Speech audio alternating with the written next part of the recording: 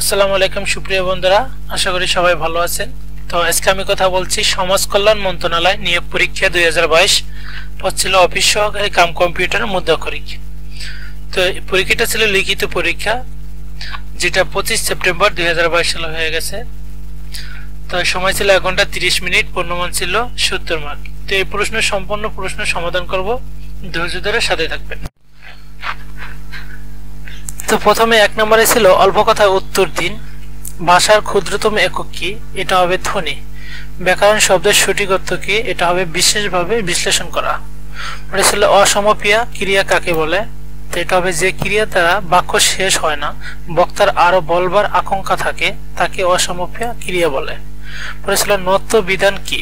নত্য বিধান হচ্ছে যে নিয়মে দন্তন্য মূর্ধন্যতে পরিণত হয়, তাকে নত্য বিধান বলে। পরে ছিল সমাস প্রধানত কয় প্রকার? সমাস প্রধানত 6 প্রকার, কিন্তু আধুনিক দৃষ্টিভঙ্গিতে সমাস 4 প্রকার। পরে 2 নম্বরে ছিল সন্ধি বিচ্ছেদ করুন। স্বর ঋতু, এটা হবে স্বর যোগ ঋতু। পরে ছিল কিঞ্চিত, এটা হবে কিম যোগ চিত। চতুষ্পদ, এটা হবে চতুর্বিসর্গ যোগ পদ। পরে ছিল স্বাগত, এটা হবে সুযোগ আগত। অন্বেষণ, এটা হবে অনুযোগ এসন। 3 নম্বরে ছিল শুদ্ধ বানান লিখন। তো বানানগুলো ভালোভাবে দেখে নেবেন।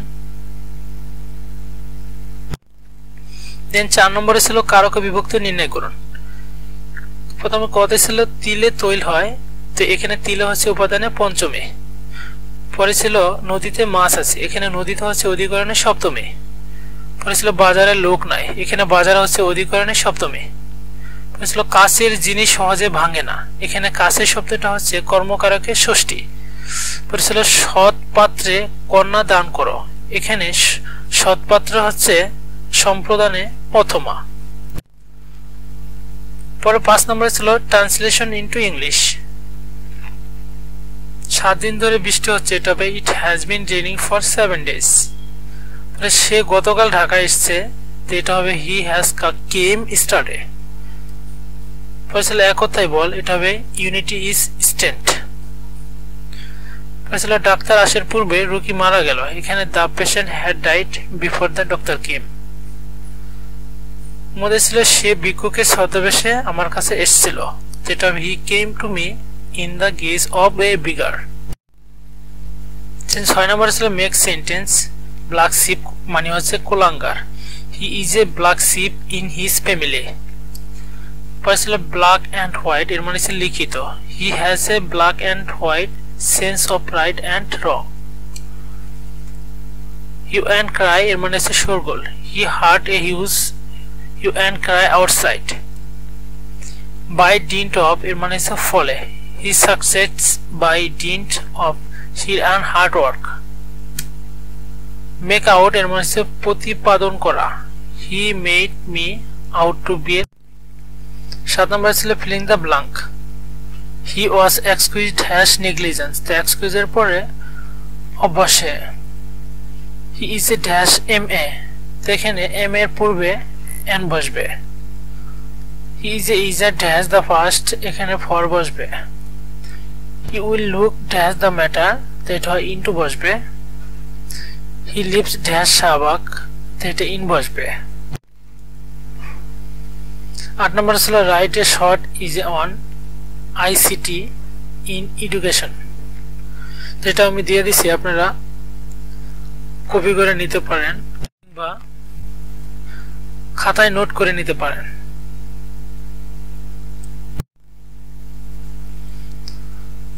9 নম্বরে ছিল একটি চৌবাচ্চায় 8000 লিটার পানি ধরে, চৌবাচ্চাটির দৈর্ঘ্য 2.56 মিটার এবং 1.25 মিটার প্রস্থ হলে চৌবাচ্চাটির গভীরতা কত?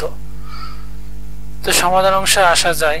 দেওয়া আছে চৌবাচ্চায় পানি ধরে 8000 লিটার, তো এখন আমরা জানি যে 1 ঘনমিটার 1000 লিটার, সেক্ষেত্রে আমরা 8000 লিটারকে ভাগ করব, তাহলে আমরা 8 ঘনমিটার পাবো।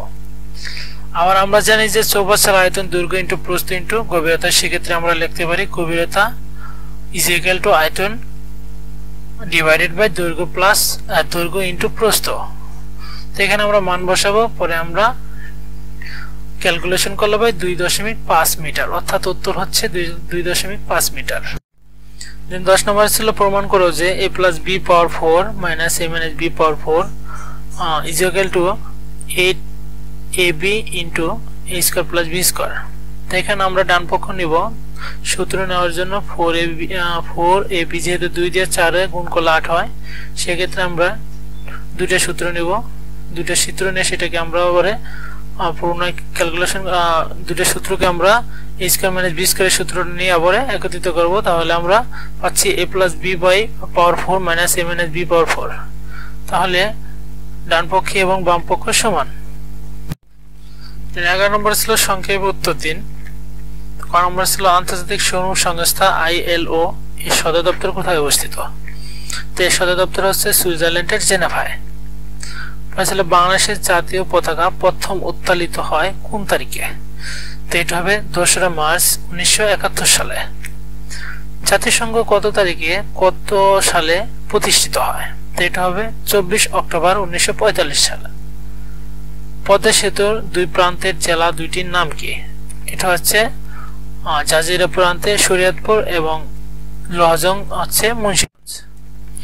পরে ছিল কোভিড-19 এর পূর্ণ নাম কি? এটা হচ্ছে করোনা ভাইরাস ডিজিজ।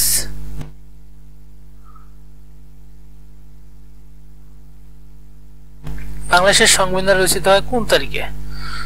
এটা হচ্ছে 1972 সালে। কম্পিউটারের স্থায়ী স্মৃতি শক্তিকে কি বলে? এটা হচ্ছে রোম। লেন কাট কি? তো লেন কাট হচ্ছে লোকাল এরিয়া নেটওয়ার্ক। দুই বা ততোধিক কম্পিউটারকে একসাথে যুক্ত করার কার্ডই হচ্ছে লেন কাট। পরে ছিল ওয়ার্ড প্রসেসিং কি? এটা হচ্ছে লিখিত শব্দকে প্রক্রিয়াকরণের মাধ্যমে ডকুমেন্ট ফাইল তৈরি করা কি হচ্ছে ওয়ার্ড প্রসেসিং। ভুটানের মুদ্রার নাম কি? এটা হচ্ছে গোল্ড ট্রাম। সুপ্রিয় বন্ধুরা, এই পর্যন্তই ছিল আজকে। আমাদের পরবর্তী ভিডিও দেখার জন্য আমন্ত্রণ। সবাইকে ধন্যবাদ। আসসালামু আলাইকুম।